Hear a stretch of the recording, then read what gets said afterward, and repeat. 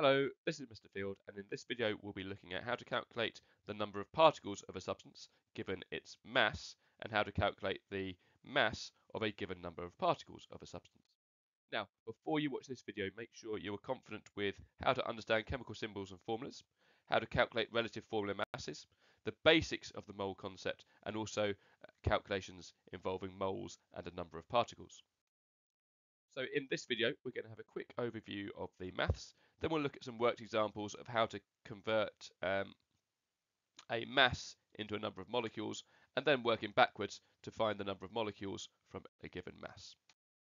Now, let's look at the basic maths we're going to be looking at. Now, how do we do this? How can we calculate a number of particles of a substance given a mass of that substance? Well, the answer is to combine two equations. So our first equation is we're going to be calculating quantities in moles using the mass and the relative formula mass like this. So we're going to say quantity in moles is mass divided by relative formula mass.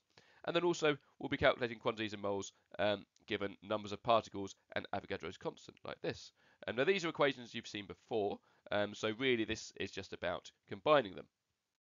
Okay, so let's look at example number 1 of calculating a number of particles from a given mass. And in this case, that is going to be how many molecules are there in 36 grams of water, which is H2O. Now, our approach here will be to calculate the relative formula mass first. Then we'll use that to find a quantity in moles. And then we'll use that to calculate a number of particles. So let's find our relative formula mass of water first. So I'm going to say mR, that is relative formula mass, in brackets of H2O, so it's really clear I'm calculating this for water, is going to be 2 times hydrogen, because there are 2 H's in the equation, added to 1 times oxygen, because there's 1 O in the equation. Then I substitute in my atomic masses from here. So hydrogen is 1, so I'll say 2 times 1, and oxygen is 16, so I'll say 1 times 16. And that gives me an MR of 18 for water. So that is my first step done. Now for my second step, I'm going to find the quantity in moles of water. So to do that, I'm going to use this equation here.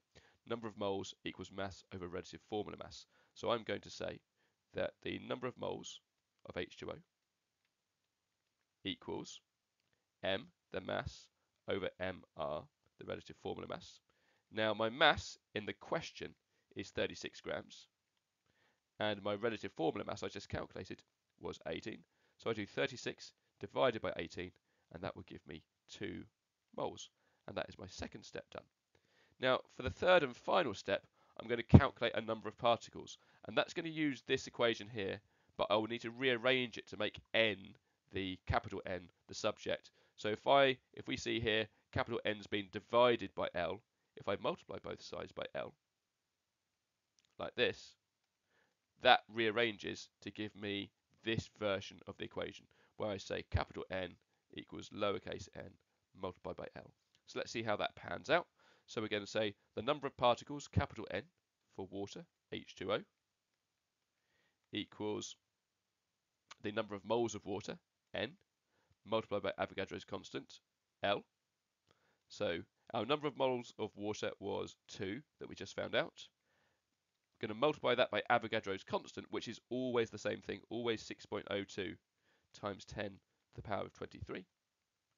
And if I put that into the calculator, I'll come up with the final answer, which is 1.204 times 10 to the power of 24 as my final answer. Okay, brilliant, well done. Example number 2. How many molecules are there in 24.5 grams of sulfuric acid, which is H2SO4? So we're going to take the same approach again. So our first step is going to be to calculate the MR of sulfuric acid. So I'm going to say MR of H2SO4 equals, and in the formula we've got 2 times hydrogen. We're going to add on 1 times sulfur, because there's no number next to the S, and add on 4 lots of oxygen, because there's a 4 next to the O. So that's going to give me 2 times 1 for hydrogen, added to 1 times 32 for sulfur, added to 4 times 16 for O. And if I add all that together, that's going to give me an MR for sulfuric acid of 98. So that is my first step done. Now my second step is to find the quantity in moles. And to do that, again, we use our N equals M over MR. So we're going to say number of moles of H2SO4, so N of H2SO4 in brackets, equals mass, M, over relative formula mass, MR. Now the mass in the question is 24.5 grams, so I'll do 24.5, divided by the MR that I just calculated, which was 98, and if I do that, I get an answer of 0.25 moles of sulfuric acid. So that is my second step done. And the final step then is to calculate the number of particles, and again I'm going to use this equation but rearranged so that we say the number of particles equals N multiplied by L, moles multiplied by Avogadro's constant. So let's stick that in and see what happens. So we're going to say the number of particles of H2SO4 equals N, the number of moles, multiplied by Avogadro's constant, L, which equals that 0.25 we just found, multiplied by Avogadro's constant, which is always 6.02 times 10 to the power of 23. And if we do that, we get a final answer of 1.505 multiplied by 10 to the power of 23 molecules in 24.5 grams of sulfuric acid. Okay, so our last example of calculating a number of particles from a mass. How many molecules are there in 0.36 grams of glucose, which is C6H12O6? So again, we're going to start off by calculating the relative formula mass, MR. So we're going to say MR of glucose, C6H12O6, equals 6 times carbon added to 12 times hydrogen added to 6 times oxygen, which will come to 6 times 12 for carbon, add 12 times 1 for hydrogen, and then add on 6 times 16 for the oxygen. And if we stick that into the calculator, that will give us a MR for glucose of 180. So that is our first step completed. Well done, us. Next step is to calculate the number of moles of glucose, and we're going to use our moles equals mass over MR formula in the top right there. So we're going to say the number of moles of C6H12O6 equals mass, M, over relative formula mass, MR. So our mass is 0.36 grams, that was given in the question. And our MR we just calculated was 180. So we got 0.36 divided by 180, and that will give us an answer of 0.002 moles. And that is our second step done. And so our final step is again to use our rearranged version of this formula when we make N, capital N the subject, so we get N equals N multiplied by L. So let's have a look at that. So number of molecules of C6H12O6 equals number of moles, little n, multiplied by Avogadro's constant, capital L, which will give us 0.002. That's the number of moles we just worked out, multiplied by Avogadro's constant, 6.02 times 10 to the power of 23. And if we stick that into the calculator correctly, we'll get a final answer of 1.204 times 10 to the power of 21 as our final answer. Okay, let's look at our calculations working the other way round. So this time we're going to start with the number of particles and find the mass of that many particles. And our approach this time will be similar but sort of reversed. So we're going to start off by finding the quantity in moles. Then we'll calculate MR, and then we'll use that to find the mass of that many particles.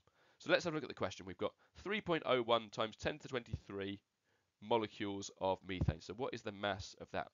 So let's start by finding the quantity in moles, and this time we're going to use our moles and particles equation but without rearranging it. So we end up with the number of moles of CH4 is going to equal the number of particles, capital N, divided by Avogadro's constant, capital L.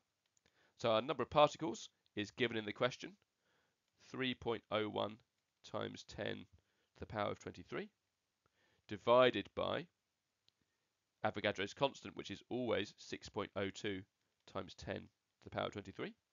And if we do that, we find that we have 0.5 moles of methane. Okay, that's the first step done. Our second step is to calculate MR. So we're going to say MR, so MR in brackets CH4. Remember, it's really important to present these really clearly so it's obvious to the examiner what you're trying to do. So we're going to say that is going to be 1 times carbon added to 4 times hydrogen, okay, which equals 1 times 12 for carbon added to 4 times 1 for hydrogen, and that will give us an MR of 16. So that's our middle step done. And then finally, we're going to find the mass of that. We're going to use our moles equals mass over relative formula mass equation, but again, that's going to get rearranged so that we end up with mass equals number of moles times relative formula mass MR, like that. So let's see how that pans out. So we're going to say the mass of our CH4 is going to be equal to our number of moles multiplied by our relative formula mass, MR. Okay. Now, a quantity in moles we found out in our first step, so that's going to be 0.5, multiplied by the MR we found in the second step, which is 16, and that's going to give us a final answer of 8 grams as the mass of 3.01 times 10 to the 23 molecules of methane. Okay. Now, next example, number 2. What is the mass of 1.505 times 10 to the power 22 molecules of nitric acid, HNO3? So again, let's start by finding the quantity present in moles. So we're going to do that using our first equation here. So we will say the quantity in moles of HNO3 equals the number of particles, capital N, divided by Avogadro's constant, lowercase n. So our number of particles is given here, 1.505 times 10 to the power of 23, or 22, sorry. We'll divide that by Avogadro's constant, which is 6.02 times 10 to the power of 23. And if we do that, we get an answer of 0.025 moles. Okay. First step done. Second step, calculate the MR for nitric acid. So we're going to say the MR of HNO3 equals 1 lot of hydrogen added to 1 lot of nitrogen added to 3 lots of oxygen. Okay. Now we've got the atomic masses up there in the question, so we've got 1 times 1 for hydrogen added to 1 times 14 for oxygen added to 3 times 16 for oxygen, and that comes to an MR of 63.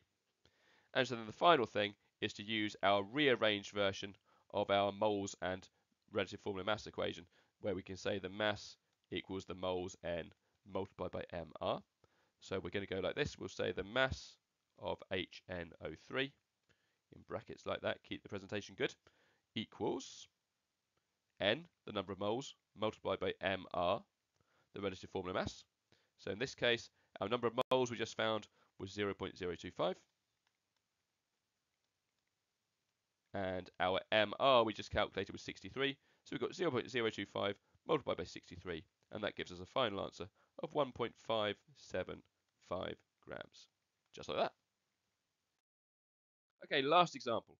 What is the mass in kilograms? It's worth noting that of 9.03 times 10 to the 25 molecules of glycerol, C3H8O3. So we're going to do our same approach as before. Find the quantity in moles, calculate MR, and then calculate the mass. But we just need to remember that once we found the mass in grams, we will need to convert it into kilograms. Right, let's have a little look. So the quantity in moles, for that we're going to use our first equation there. So the number of moles of glycerol, C3H8O3, equals the number of particles, N, divided by Avogadro's constant, L.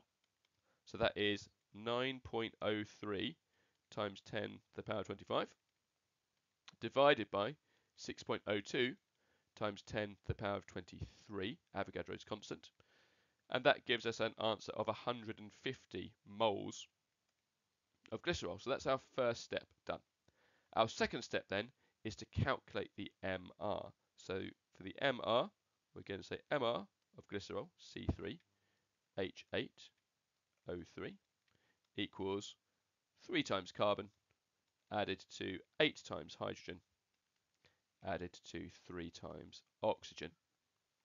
If we substitute in our atomic masses, so that will be 3 times 12 for carbon added to 8 times 1 for hydrogen and then 3 times 16 for oxygen, which gives us a relative formula mass of 92.